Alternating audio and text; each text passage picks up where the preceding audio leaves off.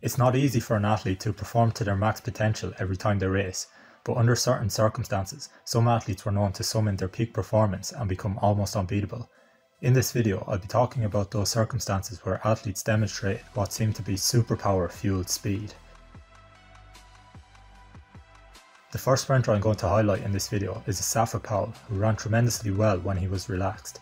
He ran his most relaxed when he was competing in one-off meets away from the pressures of major championships, and performed especially well when he wasn't racing against another 9.7 sprinter. Powell was one of the most consistently explosive starters throughout his career, and he usually buried the rest of the field by 30 metres, but in the races where another athlete was putting pressure on him in the final 30 metres, he would often appear to tense up or even slow down before the line intentionally if he thought he was going to be overtaken. When Powell ran completely relaxed and felt no pressure, however, he had the ability to break the world record and managed to do so 4 times. In 4 of those races, the closest anyone came to him in second place was when Tyson Gay finished 0.07 seconds behind it in Zurich, but in the other races, the gap between first and second was massive. Powell set his personal best of 9.72 in Lausanne in 2008, and it's considered one of the best ever displays of sprinting from start to finish, with absolutely no tensing up or easing up before the line. Powell is rumoured to have run 9.6 in training, which would be further evidence of his ability to execute a 100 metre race perfectly while relaxed, if it is true. The next sprinter I'd like to highlight is someone who did the unthinkable by setting his 100 metre personal best at age 40 while running an elite time of 9.93. Kim Collins ran his first sub 10 second 100 metre race in 2002, aged 26, but from 2004 to 2012 he failed to break 10 seconds again. He had a resurgence in form in 2013 at age 37 and managed to run under 10 seconds in 4 consecutive seasons, setting his personal best in 2016. Kim Collins is the only sprinter at the elite level to peak at such a late point in his career, which is why I think late 30s Kim Collins deserves a place in this video for doing something completely abnormal. Collins ran in major championships 21 years apart, running in the 1996 Olympics and the 2017 World Champs. He won a World Championship title along the way, taking the gold in Paris in 2003. The strongest part of Collins' race was his start, and because of his start, he was an excellent 60 metre sprinter and has run under 6.5 in 3 consecutive seasons from 2014 to 2016.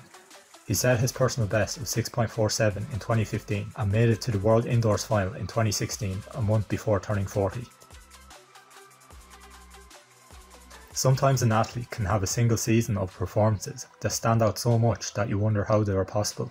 Justin Gatlin was a top-level sprinter with a career spanning 2 decades, but what he did in 2015 struggles to be explained.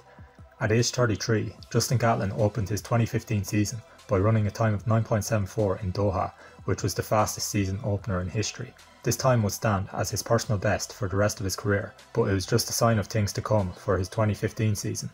He ran 9.75 in Rome the next month, followed by another 9.75 in Lausanne, then a 9.78 in Monaco. The World Championships were being held in Beijing in August that year, and he ran a very impressive time of 9.83 in the heats, then set the fastest ever time run in the semi-finals with 9.77. This took his tally to 5 sub 9.8 runs throughout the season, which is still the most ever recorded by an athlete in a single year. He went into the final as the red-hot favourite to win, with both struggling from injury problems during the season, but he couldn't cap off the standout year of his career with a win and finish in a time of 9.80, just behind Bolt, who finished first with 9.79. Gatlin was questioned by reporters about how he is able to show such improvements in one season, given that he was at an age that's considered past the peak for elite sprinters. He had a history of bans for PEDs, but maintained that there's no wrongdoing on his part, and he never failed a drug test after his return to the track in 2010.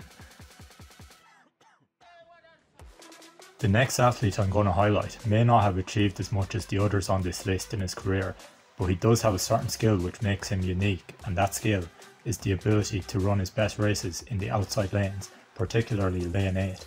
Reece Prescott ran his personal best of 9.93 from lane 8 and finished ahead of the rest of the field by a large margin, which made things even more impressive seeing as there was a strong headwind during the race. Prescott also set his previous personal best of 9.94 in lane 8, finishing just thousandths of a second behind Christian Coleman in Birmingham in 2018.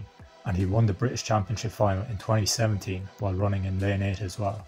If you consider the importance that most athletes place on the lane draw due to the advantage it gives to run in a central lane so that you can feel where you stand compared to the fastest athletes on each side of you, it reinforces just how unusual Prescott's performances are. Some more impressive races Prescott has had during his career was a comeback win from lane 9 in Shanghai in 2019 and taking the silver medal from lane 7 in the European Athletics Championships in 2018. When you compare Prescott to other sprinters at the top level, there are none who are placed in the outside lane so frequently, yet able to run sub 10 with such regularity. Where I believe Usain Bolt harnessed his maximum power was in major championship finals. He managed to run the 3 fastest races of all time in championship finals with 9:69 in Beijing, 9:58 in Berlin and 9:63 in London. In the 100 metres, he won 3 Olympic golds and 3 World Championship golds, although he did make it to 2 finals in which he failed to win. In the 2011 World Champs, he was disqualified for a false start, and in 2017 he finished 3rd in his last ever individual race, but despite these blemishes, his record in finals is far above what any other athlete has accomplished in the 100 metre discipline. If we want to look at a mode Usain Bolt entered that gave him a 100% win record, it would be when he got a great start compared to the rest of the field. There have been a number of big races where he won despite getting a relatively poor start, but in races where he got a great start, he was simply unbeatable and displayed his true superpowers.